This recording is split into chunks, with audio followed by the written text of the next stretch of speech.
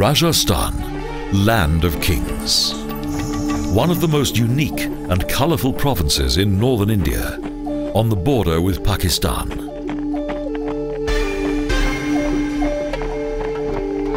The barren desert landscape shines out in wonderful splendour.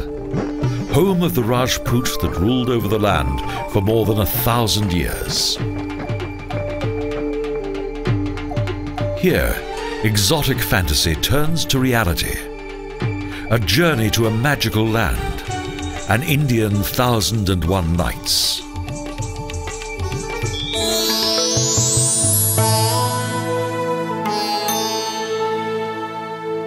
Our journey begins in Agra.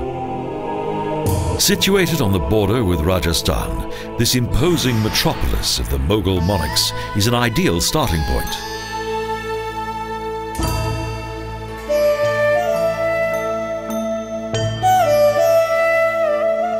Emperor Akbar moved his residence from Delhi to Agra, and the palace city, the Red Fortress, was 3 generations in construction.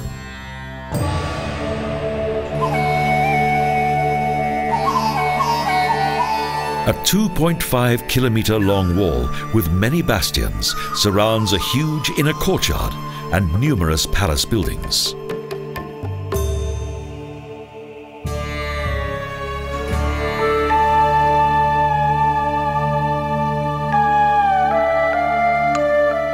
Artistic stone masonry decorates a number of red sandstone arcades, but most of the buildings are of marble.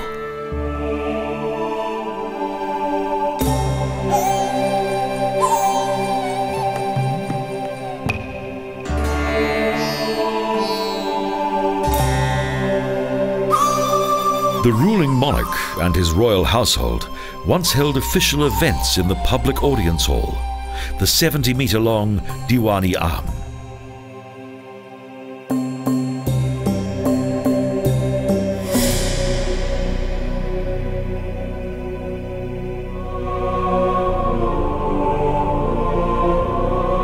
In spite of much destruction and plundering of the buildings, the amazing wealth of the former Moguls is plain to see.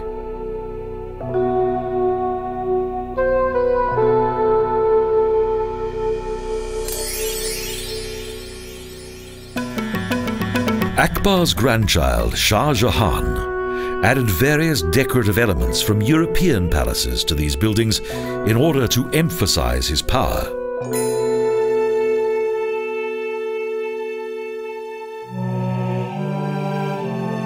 But Jahan's son, Aurangzeb, imprisoned his father in the Red Fort until his death, and once again moved his royal residence to Delhi.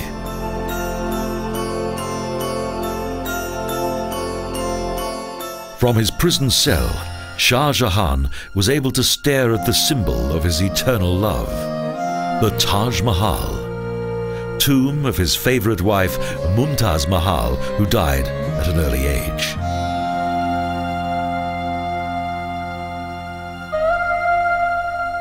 The shining white and majestic building, with its large and impressive dome, is the final resting place of the Indian Mogul and his beloved wife.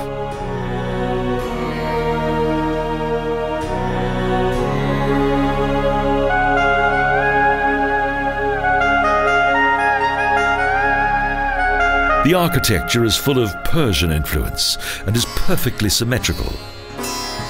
The red wings on each side of the building emphasize the stark white of the mausoleum.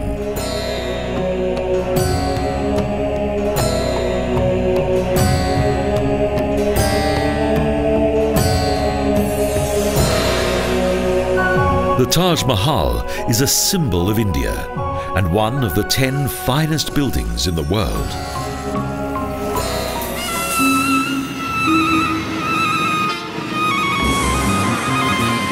The city on the Jamuna River is full of life.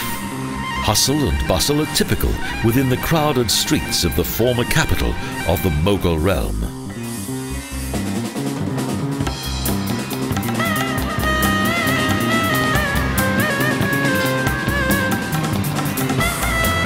It's like a medieval city with market stalls and tiny workshops, narrow lanes, colourful shops and traditional buildings.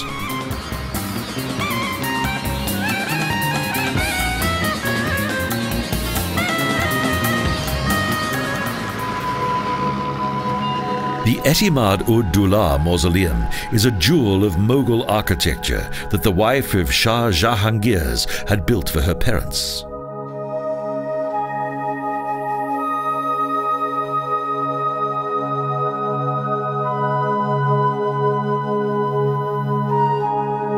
Her father was a nobleman who had escaped from Persia and who had become a powerful minister in Jahangir's court.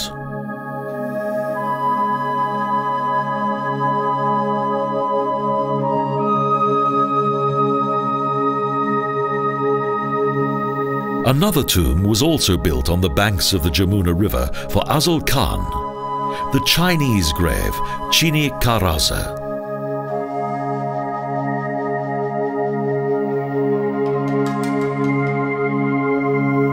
A splendid octagonal building adorned with ornate tiles in memory of the learned court functionary who originated from Persia.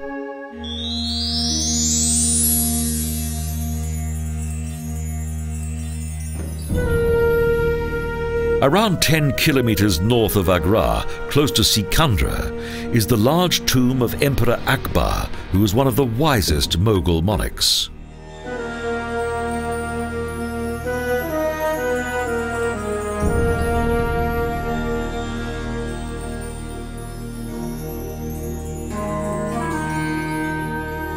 He ruled over the Indian Empire for almost half a century and was known to be extremely tolerant of religions other than his own.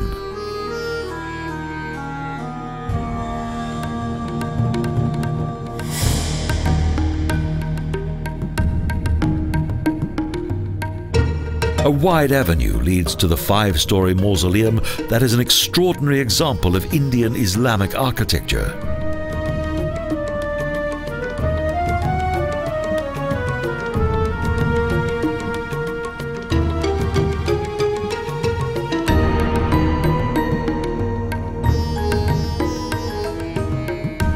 It has a ground plan that is similar to a Hindu stair pyramid, but the large central portal and adjoining arches are typical Islamic elements.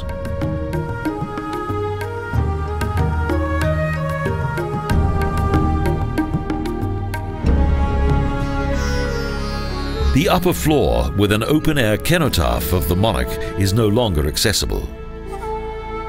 Only the dark vaults are open to the public.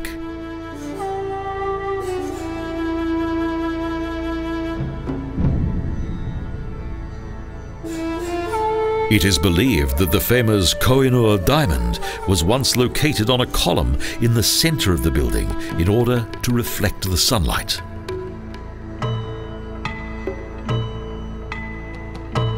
In 1691, the tomb was plundered and the bones of the great monarch were burned.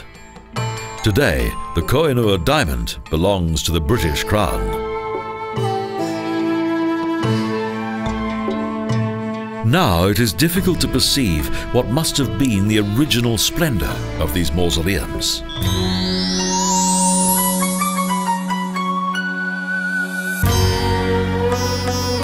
"35 kilometers southwest of Agra is Fatehpur Sikri, Akbar's capital city.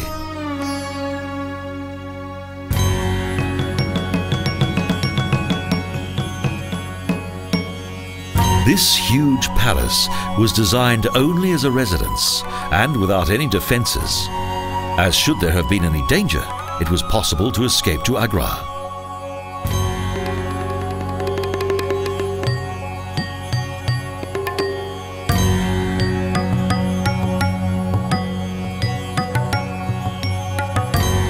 In 1568, the Sufi saint Salim Chishti predicted the birth of an hereditary prince, an event that he had desired for many years.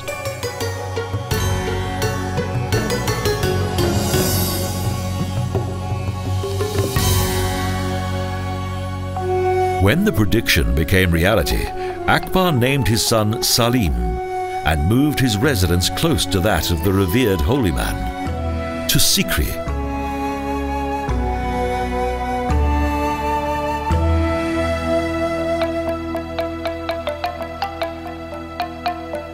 Following a successful campaign and victory over the mighty Sultanate of Gujarat, the city was given the nickname Fatehpur, City of Victory.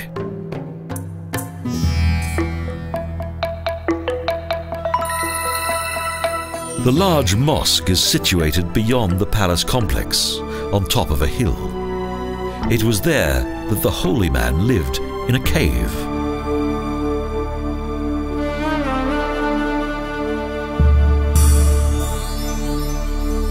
Within the palace complex, a marble mausoleum was built in his honor.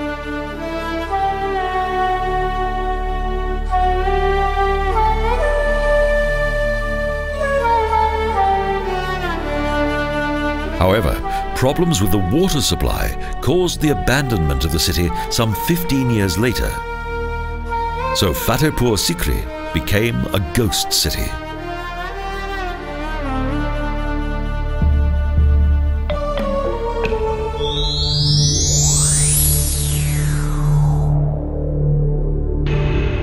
Close to Bharatpur is one of the most beautiful nature reserves in Asia, Keoladeo-Gana, where a python welcomes visitors.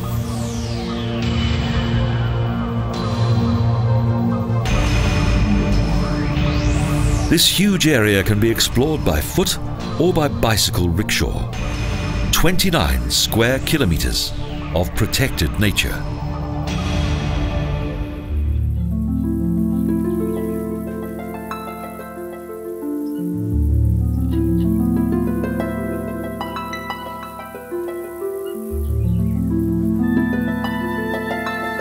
But it hasn't always been like this. This huge area was once the hunting ground of the Maharaja, and it is said that it was not uncommon for 1,000 birds to be killed in a single day.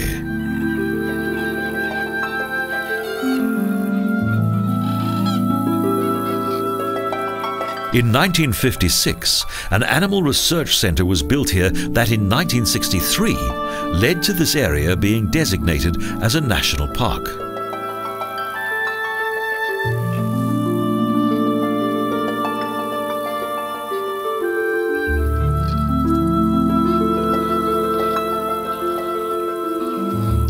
The swallow marshes, lakes and swamped babul acacia trees have transformed this landscape into one of the most important bird sanctuaries in the world.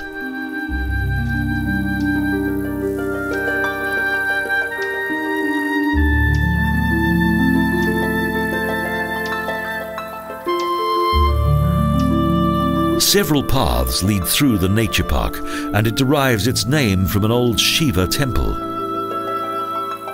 Notice boards display the results of former hunting parties.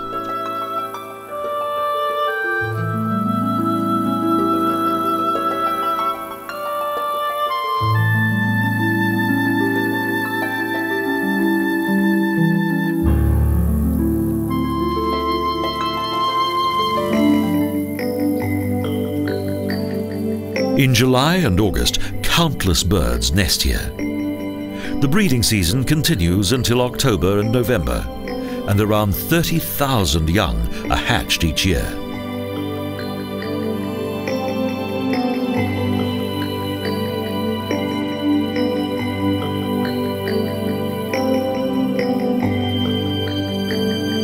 This is a paradise of nature. A harmonious area inhabited by 370 species of birds such as pelicans, cormorants and heron.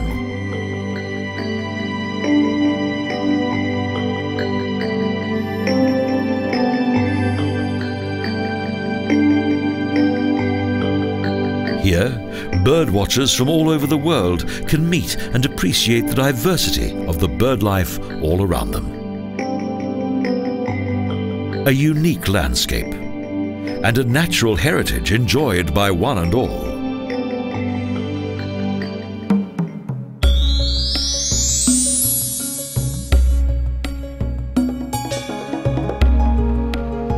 In Dieg, 34 kilometres to the north, the monarch of Bharatpur had a summer palace built in the 18th century.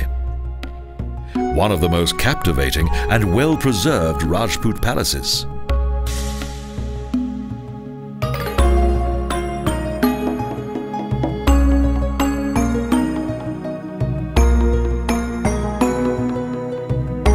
In this complex, buildings, water features and gardens unite in perfect harmony. Rajput buildings and Mughal gardens.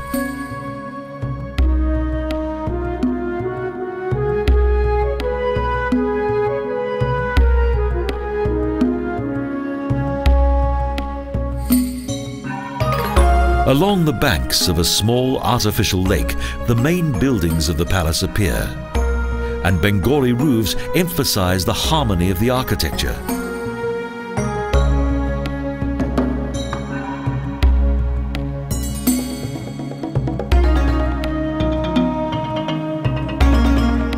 The many water sports that were once enjoyed by the royal court are no longer visible today.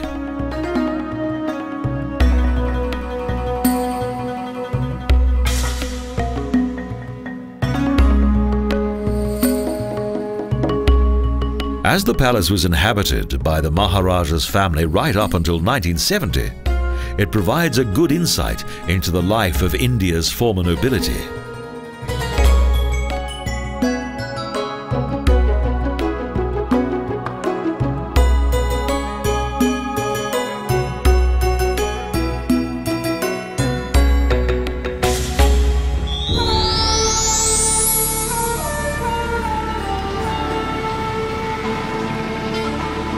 Jaipur, the Pink City, in which the buildings consist of the reddish stone of the surrounding landscape.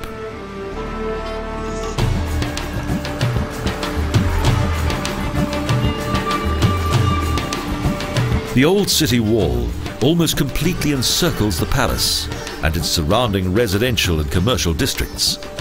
It's broken only by picturesque gateways.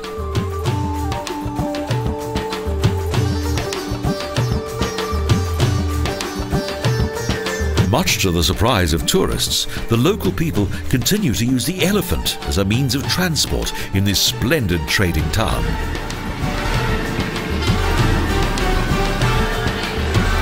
However, modern traffic with its cars, tuk-tuk taxis and countless bicycles has also found its way into this fairy tale-like city.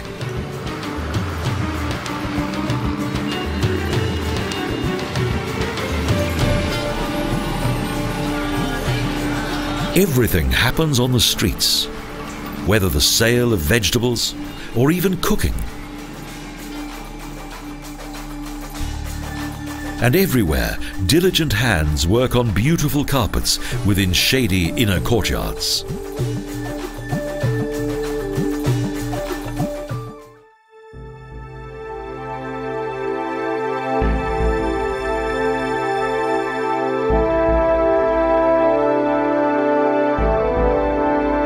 Jaipur is closely associated with the name of a young king, Maharaja Jai Singh II, who was crowned when only 12 years of age.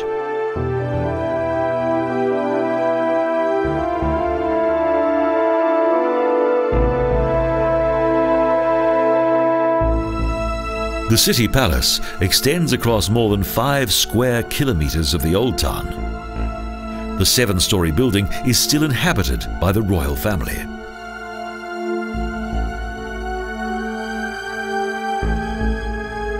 It is as though time has stood still. The architecture of both the Rajput and the Mughals is united in all its splendour.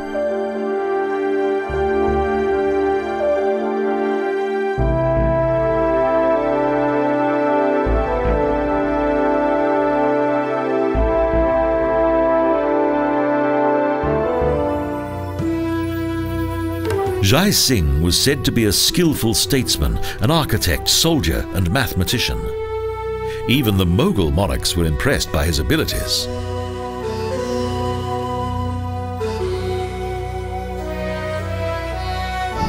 The main landmark of the city, the Palace of the Winds, is solely a facade with vented bay windows from where the women could observe the street unseen.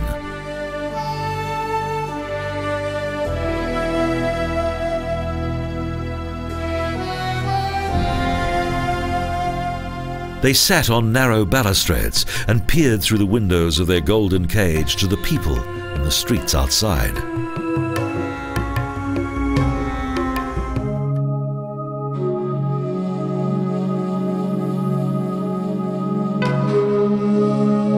Jantar Mantar is an observatory that the monarch had built next to his palace. Today, it still contains various scientific instruments.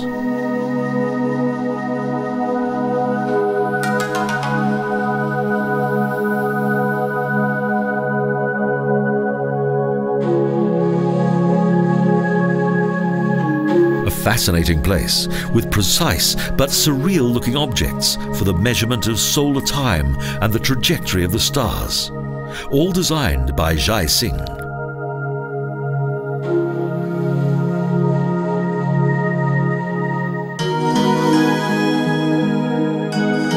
On the journey into the surrounding mountain landscape close to the city, an artificial lake suddenly appears, in the center of which is the beautiful Jal Mahal castle.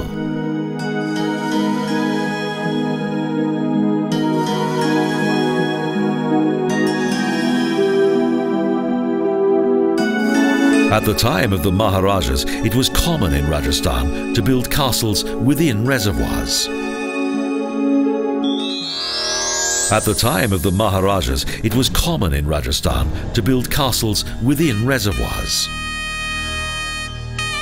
Amid the arid, rocky landscape is the original residence of the Rajput clan, the Amber Fort, that is strategically situated within rock walls.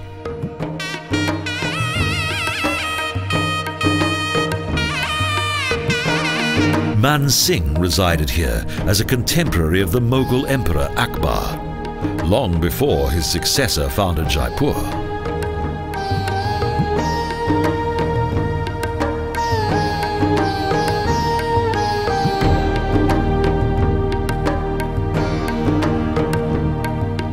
The castle complex has 4 large inner courtyards that are located on 4 levels.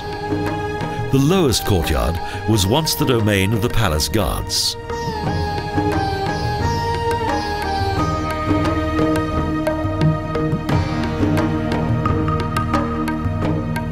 Across a wide staircase through another gate is an upper courtyard that is dominated by a large audience hall.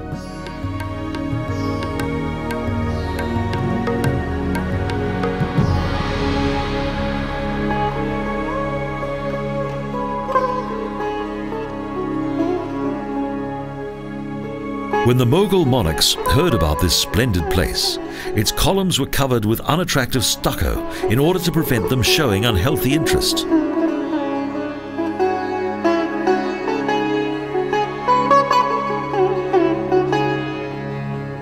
The next courtyard contained a garden with water and much vegetation. In the surrounding rooms lived the wives of the Mogul monarch.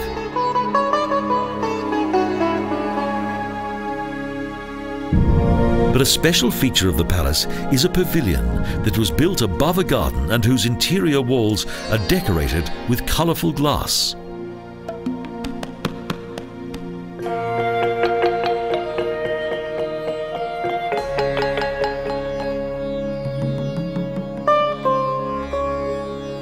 This is where the Maharaja lived with his favourite wives, with adjoining sleeping areas and official rooms, and natural ventilation, and a spectacular view.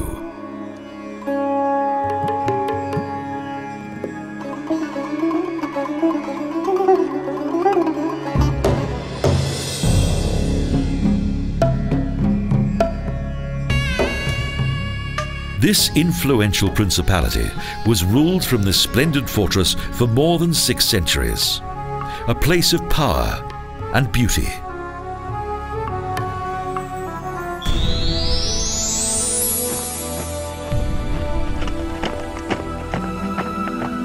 Shekhawati is the name of the area along a former caravan route.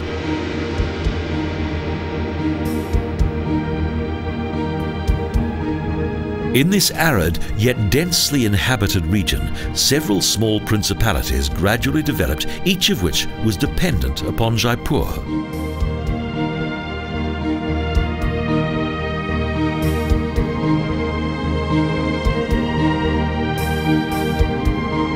Today, most of the palaces have been transformed into splendid hotels.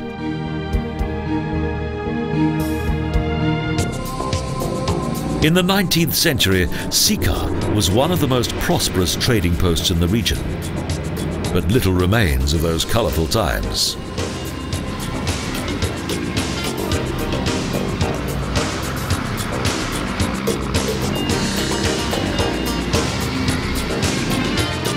Much of the palace is now in ruins. The wealth of the former businessmen who traded goods between Lahore and Delhi is no longer apparent.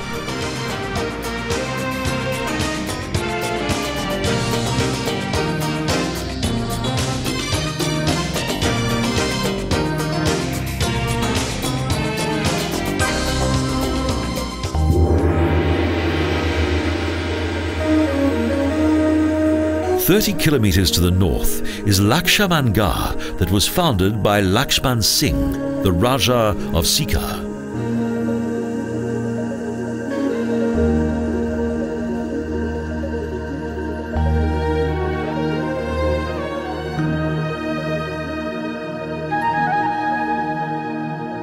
He also was keen to exploit the flourishing caravan trade. A palace, temple, and numerous splendid buildings indicate the former wealth of this region.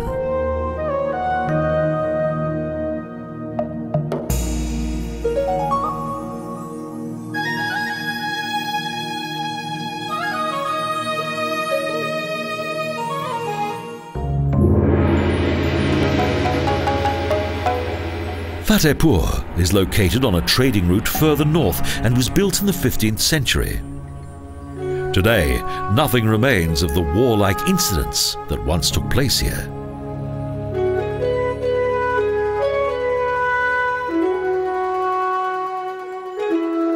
The British rule of India that began at the outset of the 19th century promoted peaceful trade and brought great wealth to several families.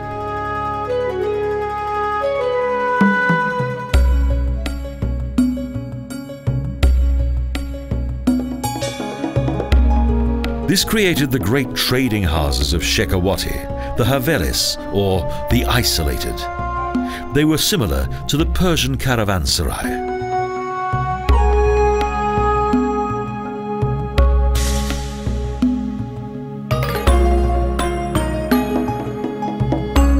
A characteristic large inner courtyard is surrounded by a two-story dwelling. It served as a storage room and stable. Its occupants lived above.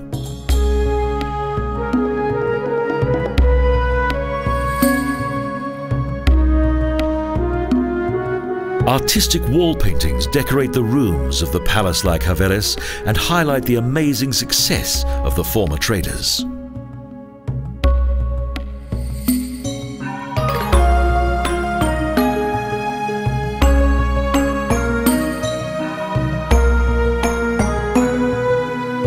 Several of the external walls are covered with frescoes whose motifs originate mainly from Indian mythology and feature a number of important personages.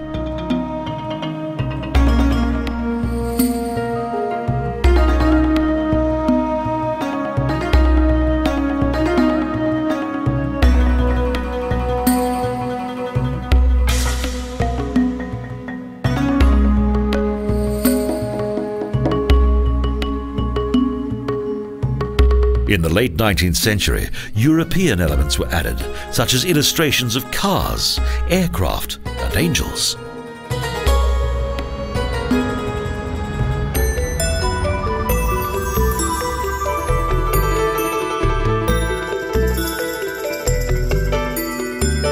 But after an increasing number of traders left the region, many villages became ghost towns, and the Havelis fell into decay.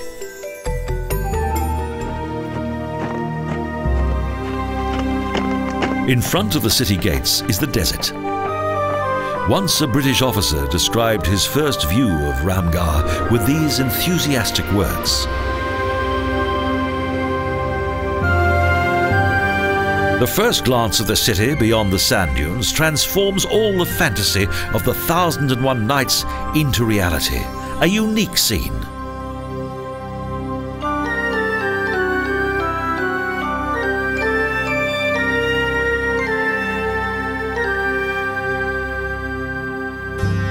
Since that time, many years have passed.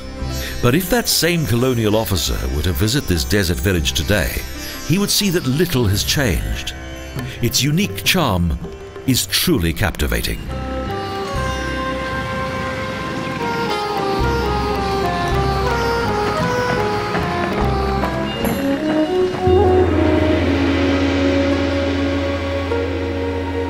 The small town of Churu is flanked on both its south and west sides by sand dunes. It is believed that it was founded in 1563 by the Jats.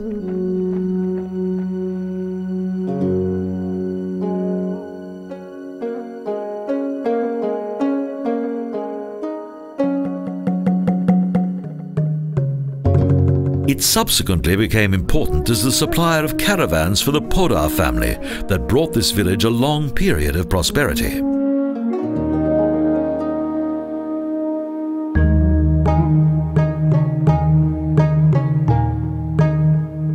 Various fine havelis indicate the power and wealth of this region's traders. Among them is a building that contains more than 1,000 windows.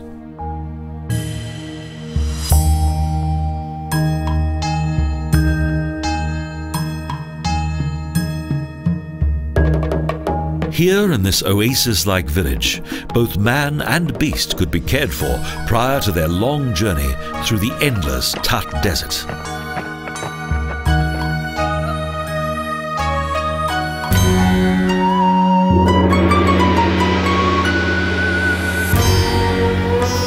"12 kilometres southeast of Churu is the village of Bissar that was founded by Keshri Singh in 1746 as a small fortified town.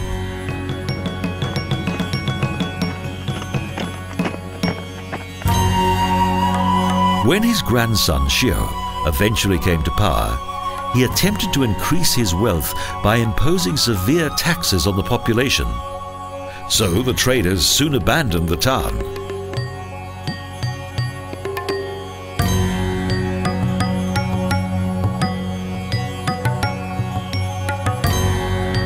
Shio became the leader of an infamous band of robbers that were later defeated by the British.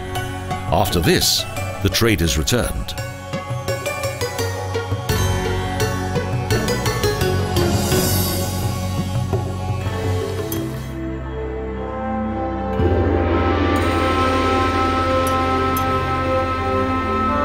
The origins of the city of Junjunu, that was named after a Jat monarch, are unknown.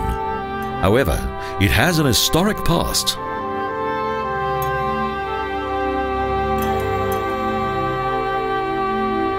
The center of the city is decorated by several havelis that contain a variety of wall paintings.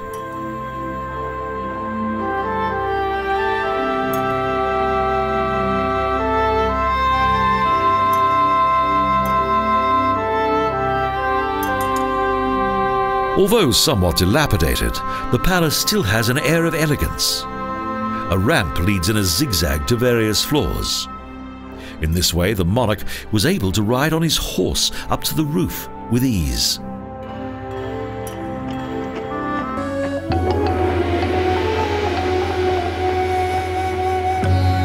Due to its many havelis, Nawalgarh was the most profitable destination in the Shekhawati. More than 100 traders settled here.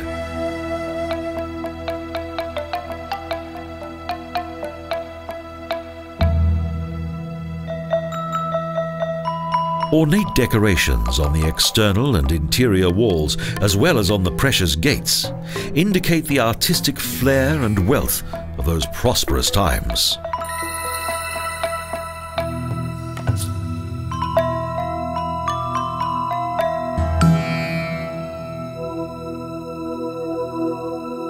The Bala Kila fort in the heart of the city is situated next to a crowded marketplace.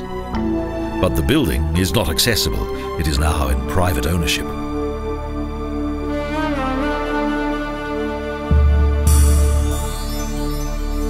The fascinating frescoes on the external walls were created by Binja, one of the most famous artists of his time.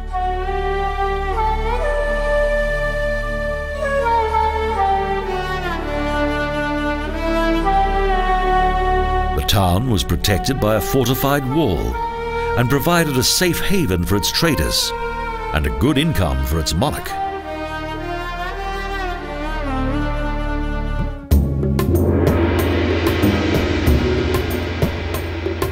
The sleepy desert town of Mandawa captures the unique charm of this extraordinary region like no other.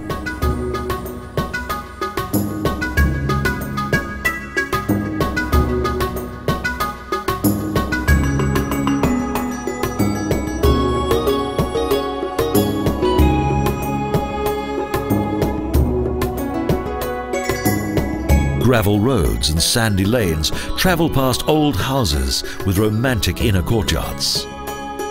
It's like walking through a medieval film set.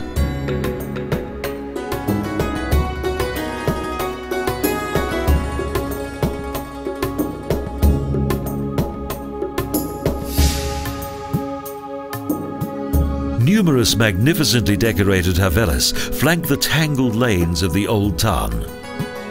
India's flair and diversity is very much alive here.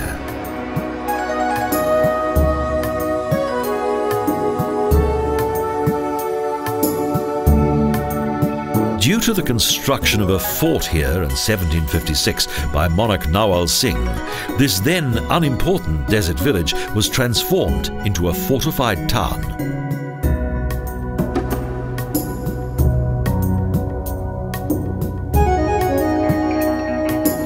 As with many other towns in the Shekhawati, Mandawa was originally surrounded by a massive city wall, but today, little of it remains.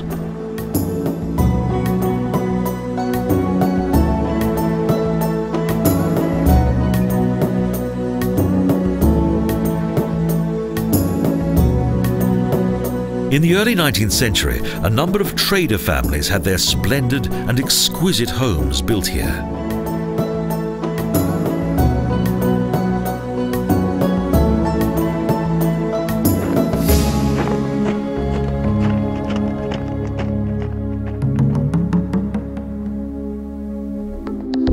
But at the center of the city, and the main tourist attraction, is the fort that has now been transformed into a palatial hotel.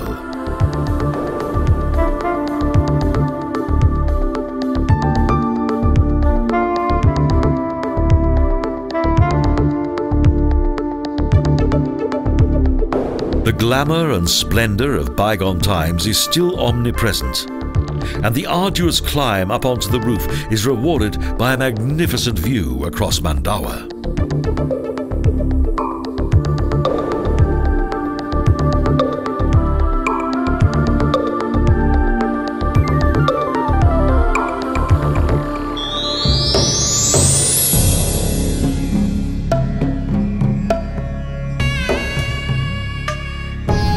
Ajmer, India's most important pilgrimage destination for those of the Muslim faith, is encircled by bare mountains in a high valley on the banks of an artificial lake.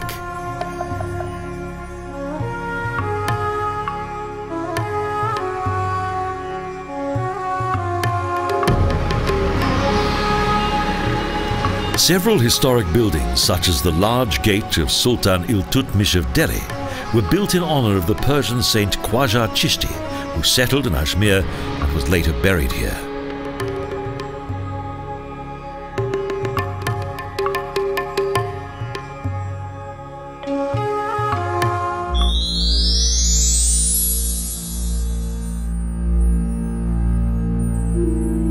"14 kilometres away is an important Hindu pilgrimage destination, Pushkar, a place deeply rooted in Indian mythology.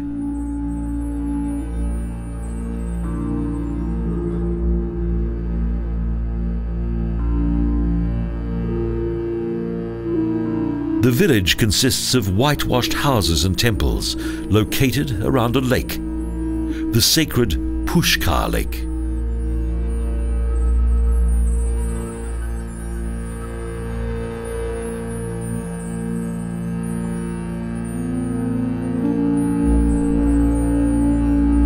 Legend has it that the creator of the universe, Brahma, was once in search of a suitable place of sacrifice when a flower fell from his hand.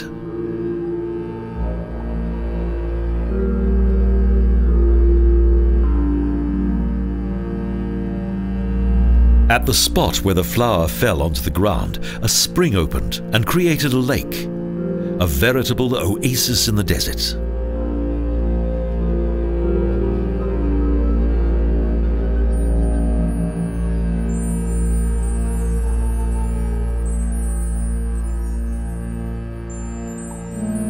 The lake is now regarded as sacred, surrounded by a white city, amid a stony desert, a place of holy men.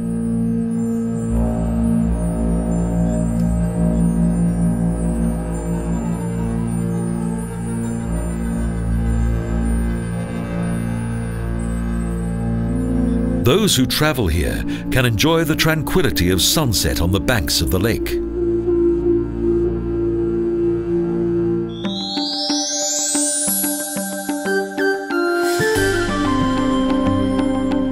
Jodhpur, the Blue City. In bright sunlight, its sandstone buildings shine out in intense blue.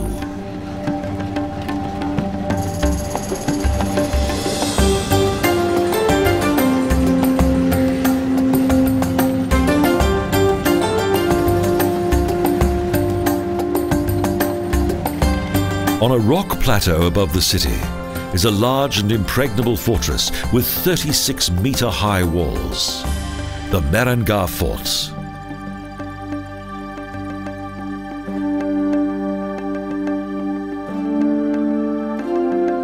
Most of the well-preserved palaces and courtyards of the huge mountain castle originated in the 17th century, although Raj Jodha founded the city in 1459.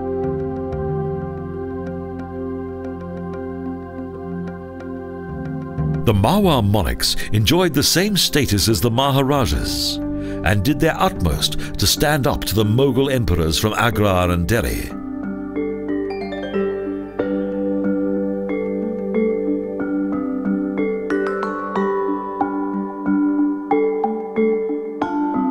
The power and splendor of those times is still evidenced by these remarkable sedan chairs.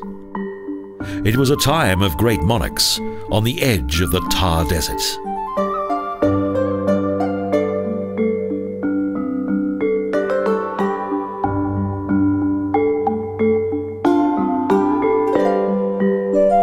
Ever-shifting allegiances were typical of that period, and the exquisite furnishings highlight the incredible wealth of the Rajput monarchs.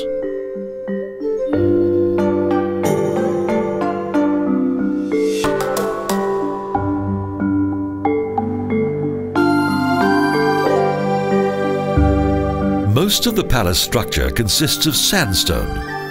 The complex has accumulated various inner courtyards, terraces and buildings, the result of many centuries of construction and planning.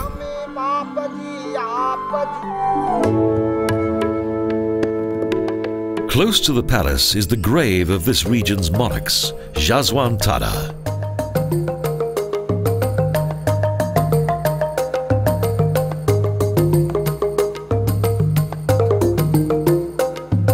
The shining white walls of this marble pavilion are more like a palace than a grave. Here lies Maharaja Jaswant Singh, who died in 1895. This is also the final resting place of each of Jodhpur's monarchs.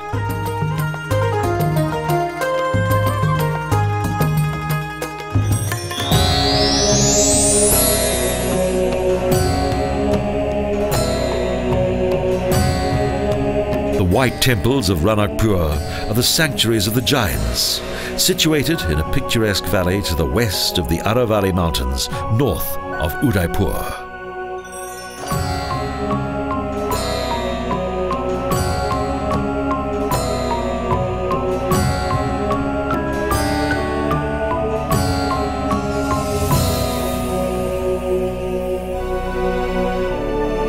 As the slaughter of animals is not permitted by the Jains, belts and any other animal-related items must be discarded prior to entering the temples.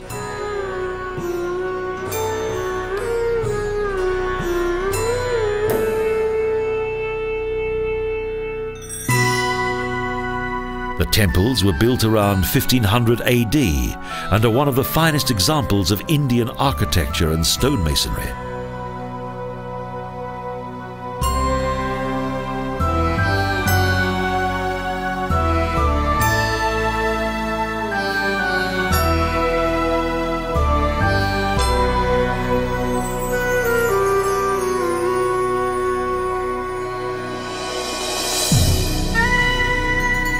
A forest of stone columns supports the domes that are decorated with complex geometrical patterns and godlike images. Between the columns is a glimpse of the sky, a feature that gives the sanctuary a unique atmosphere.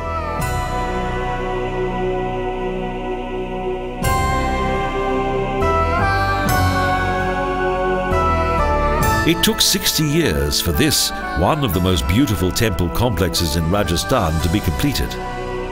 It's a place of silence and calm.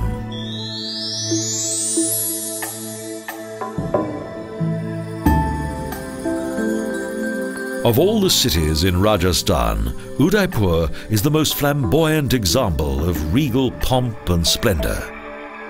It was the once capital of the Mewar region.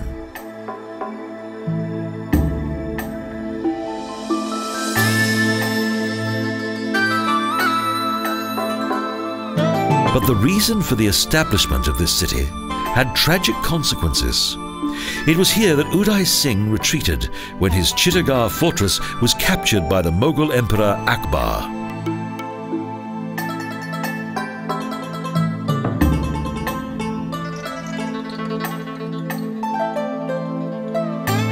The old town is dominated by a huge city palace that was 300 years in construction and incorporates a variety of architecture.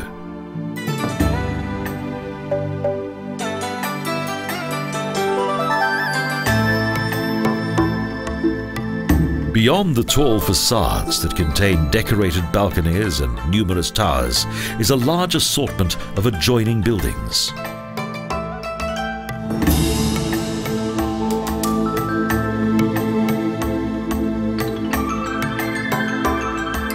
The rooms contain mirrors, glassware, and magnificent frescoes that are typical of the majority of Rajput palaces.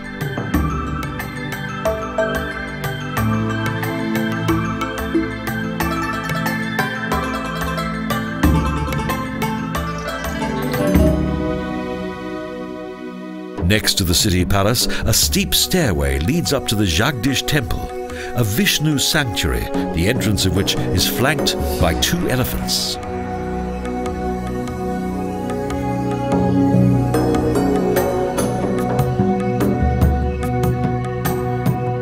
The stonemasonry on the walls is very impressive, as are the Garudas that pull the wagon of Vishnu, the master of the world.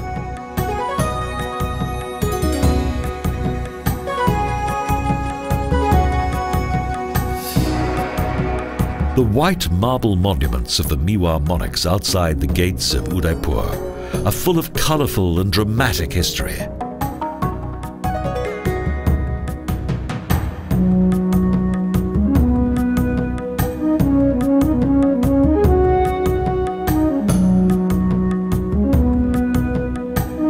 The Princess Palace, with its well-laid-out parks, pavilions, lotus ponds and life-size stone elephants, is also worth a visit.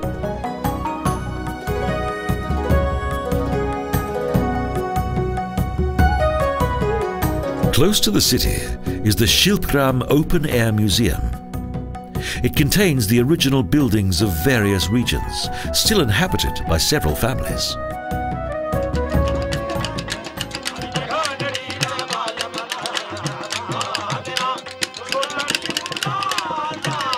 Those who live here are delighted to provide an insight into their daily routine and culture.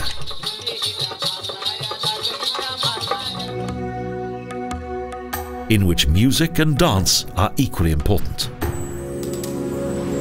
The princely summer residence amid the artificial Pichola Lake has been transformed into the world-famous Lake Palace Hotel that once served as the luxurious backdrop for a James Bond film.